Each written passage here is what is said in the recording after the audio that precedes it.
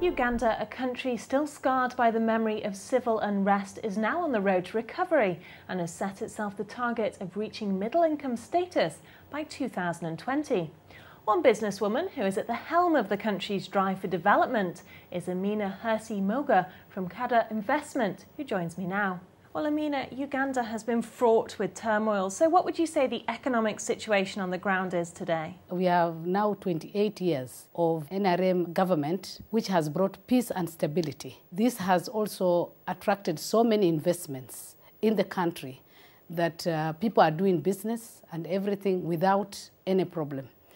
I can also add up to say that even people who had left the country a long time ago have all come back and they are spearheading to build back the country. Well, what development challenges does the country still face and how are these being addressed? Social health is a problem. There are also education, plus the infrastructure also is another problematic. Good thing is that it is also being worked on with the government. They have already done a lot, but they are still now going to do better.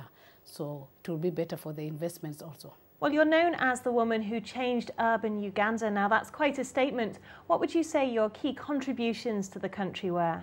The big achievement is that I left Kenya in 1998 and started my business of distributing cement and doing transportation, which I think I've been supported a lot with the people of Uganda because they must have bought a lot of my cement and that, which has also helped me to go into other ventures when the opportunities came. Western shopping malls and the luxurious apartments I have put in the country. Well, how are business women viewed in Uganda? Because of the child girl not being much of educated, they are not very much into business. So this is, first of all, what is the biggest challenge. The other issue is that the women, they have a challenge of getting financial credit with the African background to get securities and all that is maybe it's in the names of their husbands.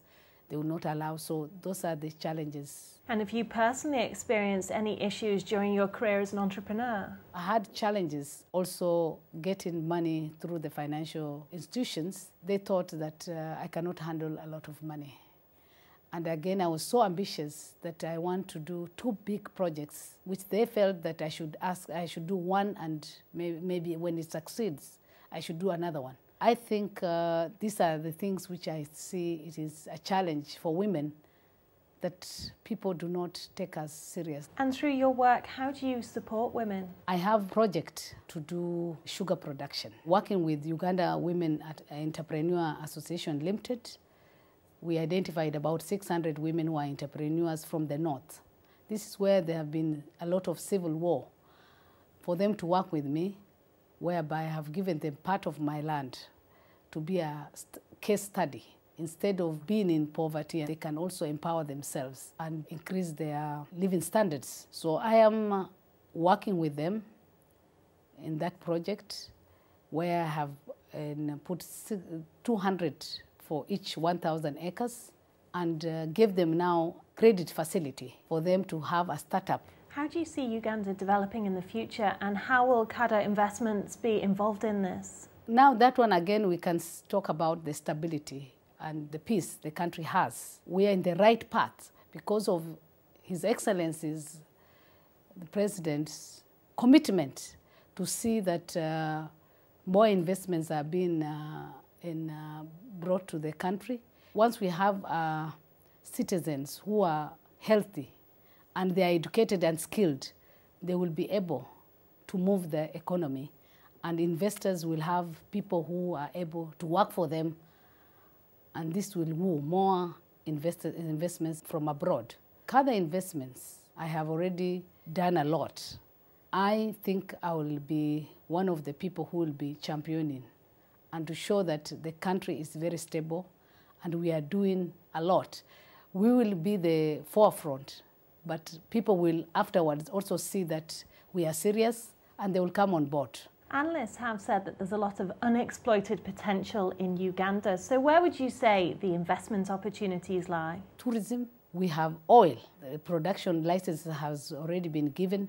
So there will be a lot of opportunities whereby there will be many hotels needed, There will be many schools needed because this brings a lot of other services and things which are needed. The other things, we have also minerals in the country. Well, finally, considering Uganda's past with civil unrest, how safe is the country now for investments? It's on the right track with peace and stability. The country is liberalized. You can get any foreign exchange as you want. So you can see the country has potential, and we are also very flexible. Amina, thank you. Thank you very much.